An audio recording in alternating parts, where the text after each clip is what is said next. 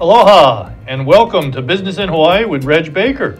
We broadcast live every Thursday at 2 o'clock from 2 to 2:30 in the Pioneer Plaza in beautiful downtown Honolulu. We got a great technical staff here with ThinkTech Hawaii. You can catch all of our programming on thinktechhawaii.com and even live. And we have a call-in number, which is 415-871-2474. Today, we have a great story about one of the better nonprofit organizations in the entire state of Hawaii. It's Junior Achievement of Hawaii. We've got a new CEO that just took over in February, and in her program manager or director that actually has gone to Washington, D.C. for the company program 2 years in a row. So I want to welcome both Erin and Delle to the show today. Well, thank you for having us. All right, Delle, good to see you. You've been on here before. Yes, I have. I'm very happy to be back. Thank you. Very good. It's good to have you. And then this is your first time. It's my first time. All right. And you have been kind of the captain of the ship here now since February, right? Right. I started off as program manager, and I took over, like you said, in February, and trying to look at the overall organization and make sure that we're doing our mission, doing it correctly, and getting the financial literacy, work readiness, entrepreneurship over to our Keiki. And this is a statewide program, right? It is a statewide program. We are on almost every single island. We have district offices in Hilo. We have district offices on Kauai. Our mainstay is here on Oahu. And while we don't have a district office on the island of Maui, we do have classes that are operating there. Right, and I would assume, and full disclosure, I am the immediate past chair of Junior Achievement of Hawaii, so I have some knowledge and background on the programs and what they do. And I know that Maui is certainly an area that you want to get focused on at some point. Yes. It's all a matter of timing. Exactly, and we are actively looking at Maui because of all the different things that are happening there. That really the Keiki need a lot more of the financial literacy, the work readiness. There's been a lot of changes from the plantations and moving into the hospitality. So that is some place that we're honing in on and trying to see how we can best do it. Right, and some of the teachings that take place within the classroom with the kids, and this speaks to the company program as well, these are skills that don't necessarily have to be business related. These can be life related. These are things that they're going to learn and use for the rest of their life, right? Correct. So a lot of times what we try to do is we have 3 pillars for Junior Achievement of Hawaii. The first one would be helping kids understand and manage their money. So that's on a day-to-day basis, on a personal level. Secondarily, we try to teach them the soft skills. And those soft skills are so important in this day and age only because things change so fast. You have social media, everything is just, the jobs are changing right under their feet. And without the soft skills, it's really hard for them to communicate, to adapt, and to even think about what their own social branding is. Lastly, and it would be Delle's area of expertise, is the entrepreneurship. Now that then goes back to, once you're an entrepreneur, can you manage your money? And do you have the soft skills to manage your employees? Right, exactly. And there's a lot of skills related to all of this. Having a business is not as simple as everybody seems to think it is. No, it's not. And I think we all know, I started off with my own business, small business at that, and it takes a lot of energy. And without the proper training, as Delle does on the entrepreneurial pillar, it's difficult. You know, people step in it, and how many business failures do we have in Hawaii, and how can we minimize that, especially for our kids? Now, we've talked a little bit about the entrepreneurial track, and I think a lot of people call it the company program. Right. You know, and why don't you tell us, now, we didn't have it there for a while, but you brought it back. Well, actually, so the company program was pretty much what JA did at its beginnings. JA started in 1919 nationally, and originally was just what's known as now the company program. So it's teaching students how to run and operate a business. So now, now that we're in the 21st century and we're getting more modern, more relevant for students, we've revamped the company program, or JA USA has, and it's now made. There's a learning platform that's online. It's a lot, it's got a lot easier to use for students, and it's just a lot more relevant. So students can actually get behind it and relate to it as opposed to how they may have done in the past. So with this new rebranding of the company program, we did bring it back to the island of Oahu maybe 2 years ago. And we've been in schools for the past couple years at Farrington and at Kaiser High School, and we're actually scheduled to start at a couple more schools, and we even started an after-school program. So we're just really just kind of growing, steadily, but really exponentially. Well, that's great, and I stand corrected. You made the point that Hilo has actually had this company program for many, many years and quite successful at it. And we needed to have something like that, and so we kind of used that model a little bit in a sense to bring it and offer it on Oahu, but then also to, I guess, bring it up to the current digital world. Correct. That's exactly what they did, and it's been really, really amazing because through this program we are actually able to engage students and kind of once again reach them on their level by doing kinds of events and things that are more interesting to them. So for example, we do a mono tank where in order for the students to get funding for their projects, they need to pitch for funding. So they have to come up with an entire presentation about what they need the money for and how they're going to use it and how they're going to run their business. So it gets them really thinking about it really consciously before they even get the money to run and start a real business.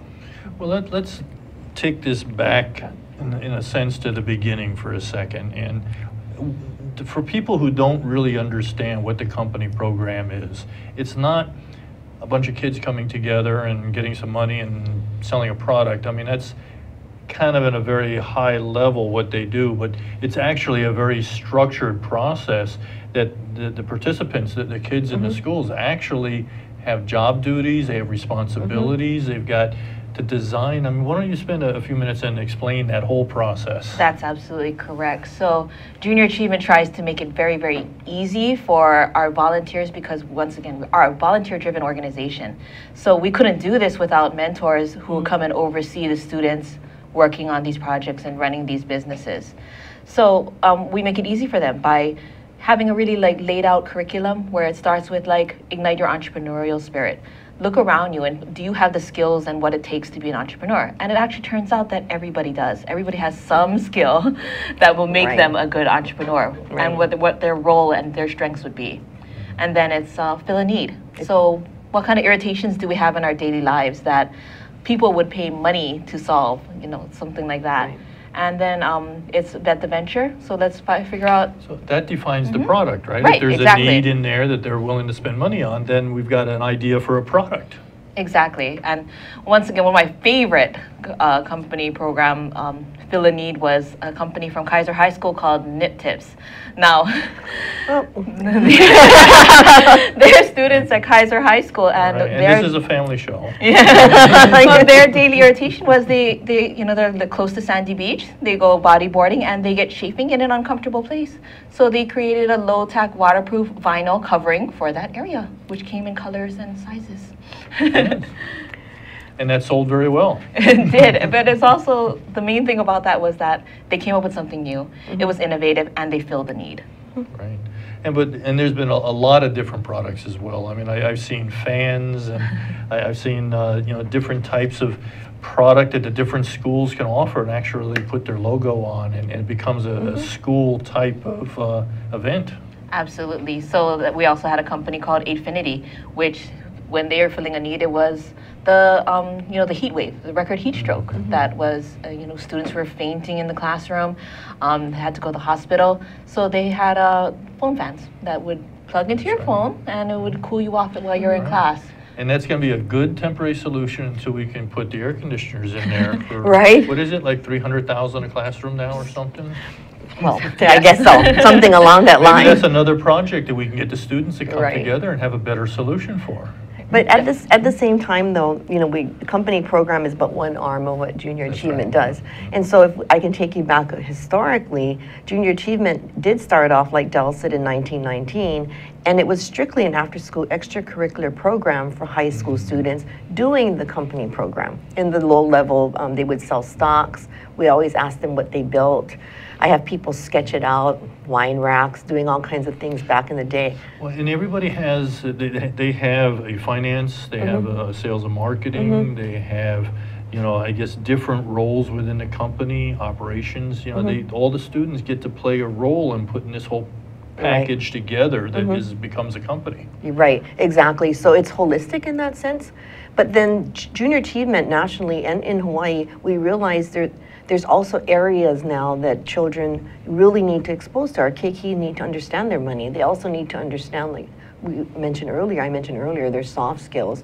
So there's a lot of misconception that we're just the company program, that we're after school. But at the same time, Del's program and our overall program are running parallel.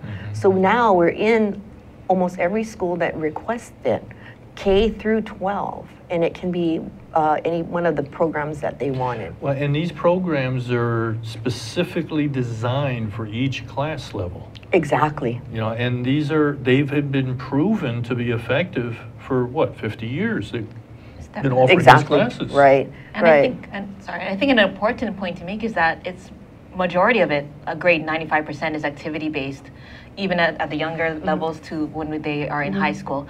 So that means that when we have our volunteers coming in to deliver our programming, that they're doing some talking, but the most of it is like meant to engage the students. And that's the main purpose of it. So and that's where the real learning comes in, is Exactly. a hands-on type of applications. They're actually learning by doing. And we've had a lot of feedback from educators that the children, they're tired of being lectured at. So if you have minimal lectures with just concepts, and you come in and you do an experiential where they're doing hands-on, they learn a lot better that way. And they retain it too, right? And they retain it, and we're really good at it. You know, I had a elementary age student come to me and say, now I know my grandma, grandpa, mom, and dad, they work so hard, they need to fill my needs and not my wants. And that's one of the main things on the elementary level. On the high school level, I've had a high school student explain to me why he finally understood a high school degree was just not enough to survive in this day and age. Yep. You know, that's enough to get you into college.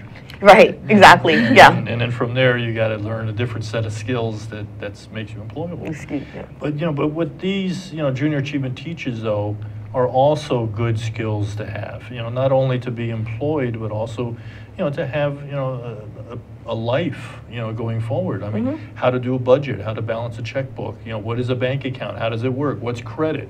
Credit cards. I mean, these are all different components of these classes that can be taught from 1 through 12, right? And a big one that they really don't understand, and the light bulb goes off, is the difference between a debit card and a credit card. All they see is a parent swiping that card wherever they go these days. They don't write checks anymore. So when we explain to them that the debit card is tied into their checking account, and the credit card is considered more of a quote-unquote loan, and you pay interest, the light bulb really goes off. Yeah. It's sometimes it's hard, particularly at the younger grades, to connect the dots on what's going on when you go to that ATM machine or the swipe the card at McDonald's or whatever. Right. It's good for them to get this orientation. Well, how many of us have had our children come up to us and saying, "Oh, can't I have that toy?" And you're like, "No, you may not. Why not? Can't you just run the card?" And like, no. That's right. You can run it if you got the money. If you don't have the money, you better not run it. Hey, even as an adult, I try to run the card sometimes. So. Well, we're going to have to take a short break. Sure. We're going to come back, but I want to talk a little bit. I mean, we've got a good feel for the programs and what's available and how JA can help the kids, through various ways. But we need to find out who actually does this, who's actually out there offering this and working with the kids, and how do we make this all work. So this is Reg Baker, Business in Hawaii. I've got Junior Achievement of Hawaii as my guest today. Erin and Delle, they're the two powerful influences in that organization, and we're going to be taking a short break. We'll be right back. Hey everybody, my name is David Chang and I'm the new host of a new show, The Art of Thinking Smart. I'm really excited to be able to share with you secrets on giving yourself the smart edge in life. We're going to have awesome guests and great mentors of mine from the political, military, business, nonprofit, you name it. So it's something for everybody. Aloha everyone, I'm Maria Mera and I'm here to invite you to my bilingual show Viva Hawaii on ThinkTech Hawaii every other Monday at 3 p.m. We are here to talk about news, issues and events local and around the world. Join me. Aloha. Aloha, I'm Carl Campagna. I hope you please visit us this summer. It's a wonderful summer. It's actually a cooler summer than we're used to. But I hope that you come back and visit us and watch our show, Education, Movers, Shakers, and Reformers, here on ThinkTech Hawaii. It's at noon every Wednesday. See you then.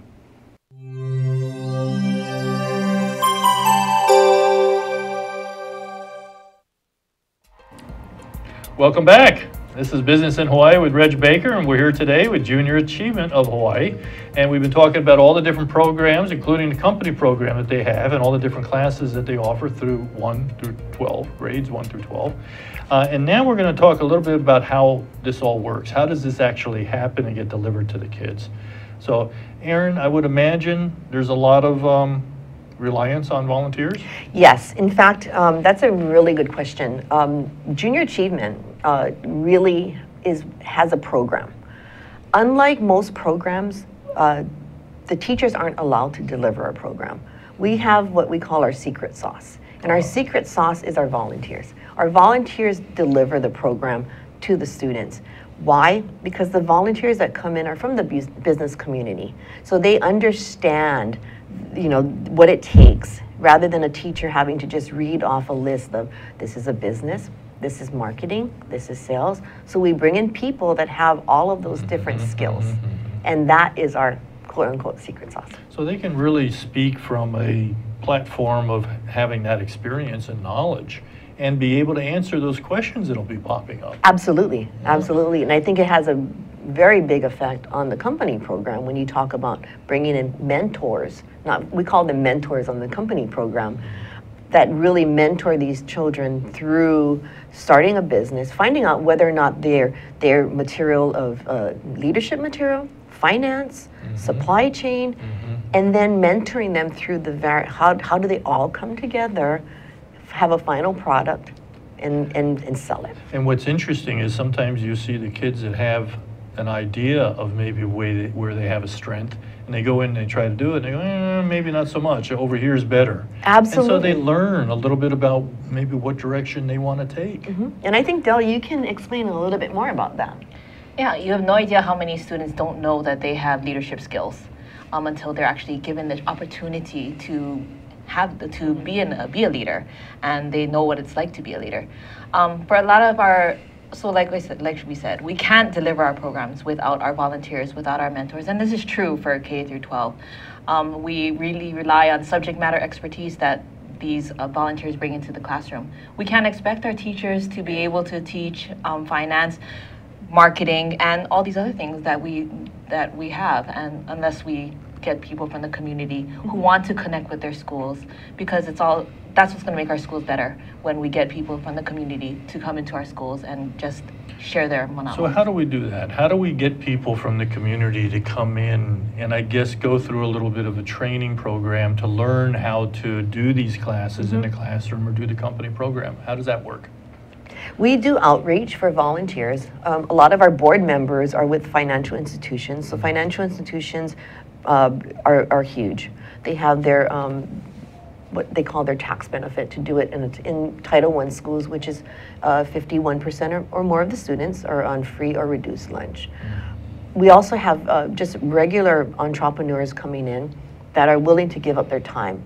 We provide them the kit, which is all the materials they need, a volunteer guide.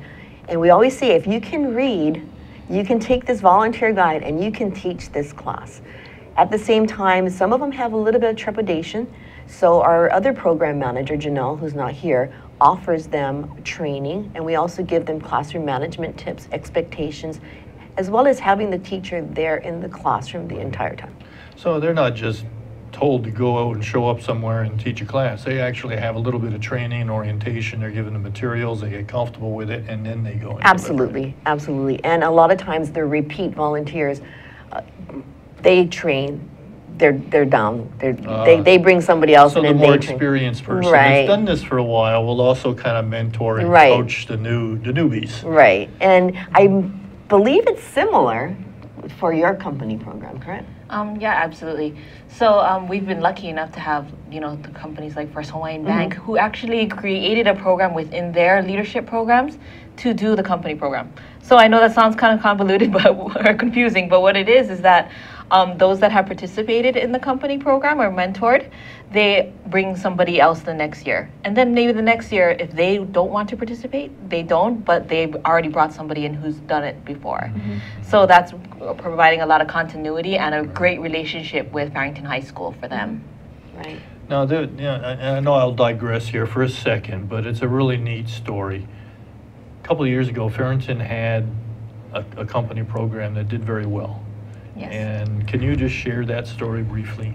Well, it was really, really great for us because we had just brought back the company program on the island of Oahu, and we were running the blended learning. So to have 2 students from Farrington, who had never been to Washington, D.C. or the East Coast or the mainland for that fact. They never left the island. Never left the island, right. So, and there was how many kids? We're talking about 4 or 5 kids? We took 2 from Farrington that Okay. year because it was our first go around.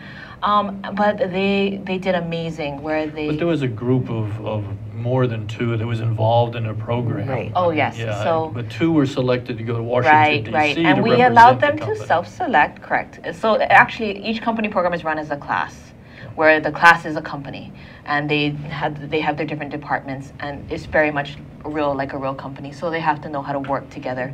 They have to know how to motivate their employees. And that's valuable just by itself, is how to Exactly. work with a team, how to lead a team, how to motivate people, how to get along and accomplish an objective. Exactly. Right. And so these 2 students, they were part of the leadership team, and they represented their company in Washington, D.C. at the National Student Leadership Summit. And So they went all the way to D.C. that's right. To compete. And to compete in the program. And how much did this cost them? It was free for them. That's what I was looking for. All right, so this is at no cost to the students. All of our programs actually are at no cost to the student, the teacher, the school. So what we do is, as an organization, we provide all of the materials, the staff, of course the volunteers are volunteers. In order to afford all of that, we fundraise. We rely on a lot of contributions, a lot of grants, a lot of special event revenue income. And without that, we would not be able to serve as many students as we serve. Well, and the board of directors make contributions. Yes, And there's they do. also a mechanism to make contributions through, online. And so there's a variety of ways. I mean, and if I recall, there's something about a golf outing or something. Oh, our coming golf up. tournament. Yes. Thank you, Reg.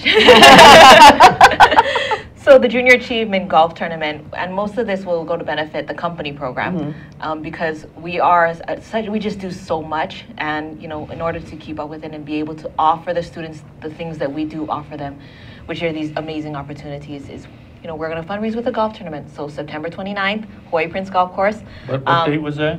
September 29th. At the Hawaii Prince Golf Course, and please see our website or email me. And what is the website? www.jahawaii.org. .org. Okay, and so there's a way to sign up for the golf outing, or at least to find out more information and get a phone number if they needed it. Absolutely. Okay, good. So fundraising, all this is available, all these courses and these company programs, and if we're fortunate enough to send somebody to DC, they get to go, and it's really no cost to the students or the parents. Right. Now, just to finish the story, they went to DC, they presented, they did well, and they met some interesting people while they were there, right? They did. They received offers of internships. Senator Brian Schatz offered them an internship in DC. With caveats. They have to go to college. They have to go to college, right? So, overall for them, they keep writing us letters saying about how much they've grown, how much they've learned, and how they plan on using these connections that they've made toward their future life. So and the confidence that this builds. We were able to see some students from Farrington that had never been off the island before to go to Washington, D.C., the nation's capital, compete with all these students from around the country, and placed very well in the results. Actually, Delle is being, she's not really telling the true story, and the complete story. I'm actually bragging here. There are only 15 teams nationwide that are chosen. and approximately 90 plus apply every year. So 2 years in a row, the 2 years that company program has been in existence, we've had a presence there. So each year, out of 90 plus teams, they pick Hawaii. You know, and that's a story that we need to really share. Because we can compete. We got some bright Keiki here. We got some kids that can compete at the national level. And nobody needs to think otherwise.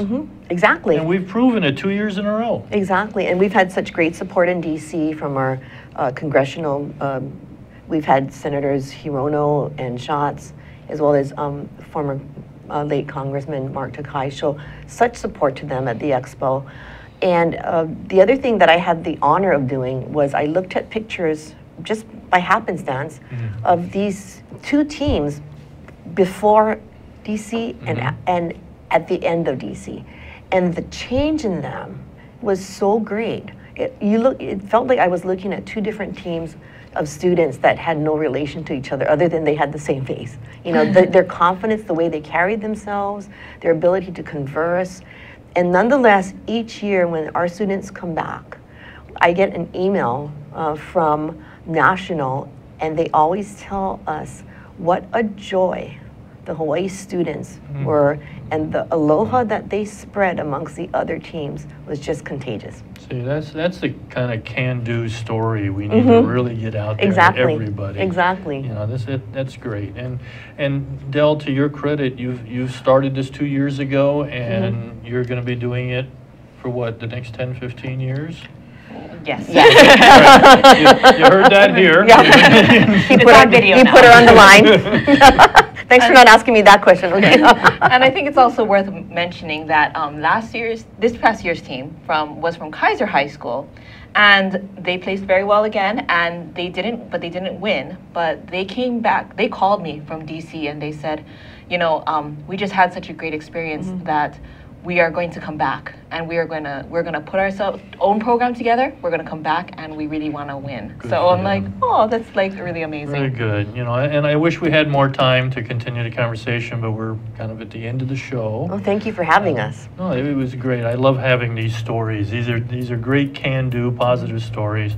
And you know, what's really exciting is that, you know, we're doing something that really helps not only the kids but the community at large, because a lot of this knowledge and this confidence goes back and they bring it to their families and their neighborhoods, and I think it's just a great process. And congratulations to both of you for a great job. Thank you. This is Reg Baker, Business in Hawaii. We broadcast live every Thursday at 2 o'clock. We focus on positive stories in Hawaii, and as you just heard, there's many of them.